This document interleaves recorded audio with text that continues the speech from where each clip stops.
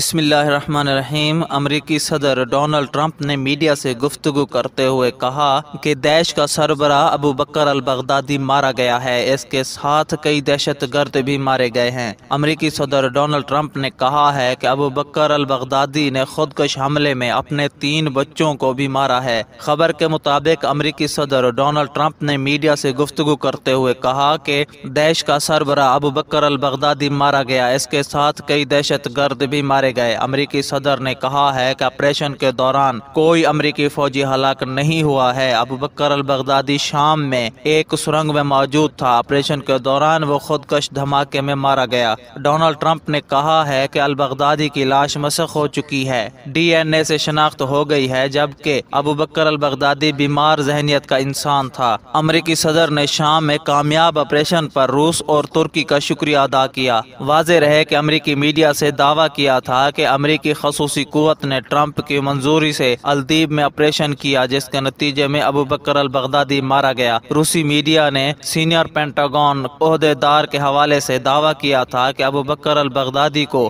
شام کے علاقے الدیب میں خفیہ آپریشن کے دوران ہلاک کیا گیا ہے۔ تو ناظرین، نیچے کامنٹ باکس میں اپنی قیمتی رائے کا اظہار ضرور کریں۔ اللہ حافظ۔